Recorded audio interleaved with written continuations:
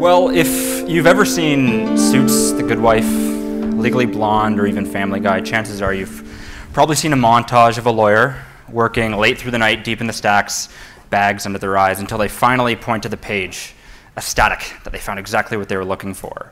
While the latter parts of these montages are perhaps exaggerated, the late nights and the baggy eyes, not so much. In 2014, one of Blue Jay Legal's co-founders and CEO, Benjamin Allery, was judging a competition at the University of Toronto, where he was intrigued by the concept of applying artificial intelligence to the law by unlocking the hidden patterns in case law. Alongside two other professors, Blue Jay Legal was built on the idea of bringing absolute clarity to the law everywhere and on demand. By 2015, our first prototype was born, and just 4 years later, in addition to Canada's largest law firms, we're proud to call the Big Four, agencies within federal government, and 150 other firms, customers. What's helped make this happen is our team and our approach. And our team at Blue Jay Legal is made up of lawyers and data scientists. And to dispel any inclinations that robots are coming to replace lawyers, we don't only strive to embolden them with our research platforms, we employ them ourselves. Now, when people hear artificial intelligence and case law in the same sentence, they may think of some natural language processing algorithm that scrapes massive volumes of data to provide high-level insights, like who was the judge, what was the decision, who was the counsel. We take a bit of a different approach at Blue Jay Legal, where we read through all of the cases for the legal areas that we cover, which unlocks more capabilities with artificial intelligence than any natural language processing algorithm. So what does this actually look like for our customers? At Blue Jay Legal, we predict legal outcomes, and we predict legal outcomes by analyzing past court decisions. You can think of a judge's decision, a court decision, as unstructured data, where the factors that influence the decision are worded inconsistently. We actually go through and read all of these cases and turn it from unstructured data into structured data, extracting the factors that inform the judge's decision and codifying them. We then feed this structured data into our algorithm, which gives us the ability to predict future court decisions with 90% accuracy. Now, in my role specifically, I work alongside some of the largest law and accounting firms in Canada, in addition to corporations, to roll out our three discrete products: tax foresight, employment foresight, and HR foresight.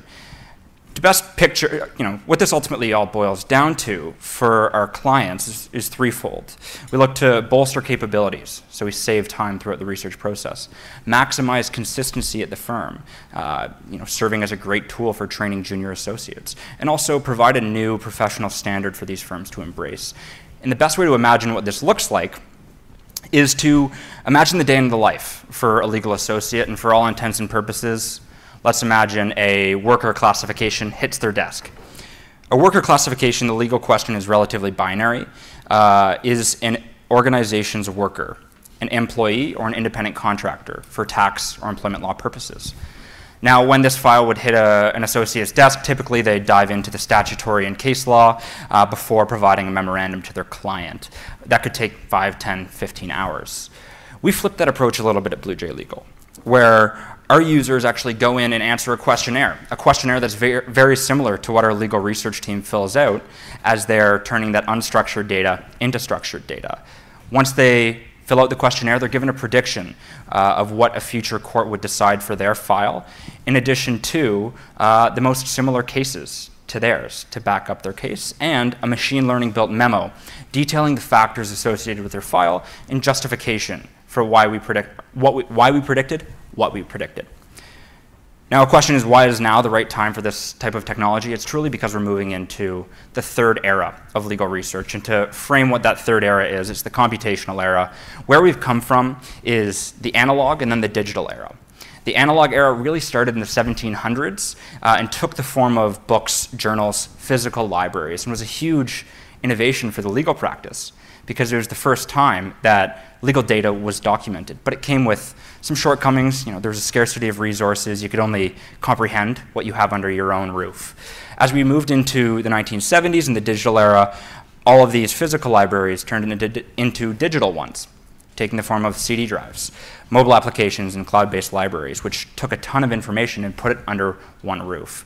But it came with a bit of a catch-22, where the more information that became available, the more difficult it became to gain complete comprehension of the data set. So as we move into the computational era, we're not only looking to make that data available, but actionable as well. And it'll be actionable through predictive analytics, machine learning, artificial intelligence, all aimed at helping these legal professionals work smarter and more efficiently. Now, in my role, I work again with the largest law and accounting firms, in addition to corporations, to roll out our HR Foresight platform, and would welcome the opportunity to take any of you through our platform one-on-one or with your team. Our team at Blue Jay Legal is excited to continue our work in bringing absolute clarity to the law everywhere and on demand. And if along the way we're able to help a few lawyers have fewer late nights and less baggy eyes, that's some pretty nice gravy as well. Thank you.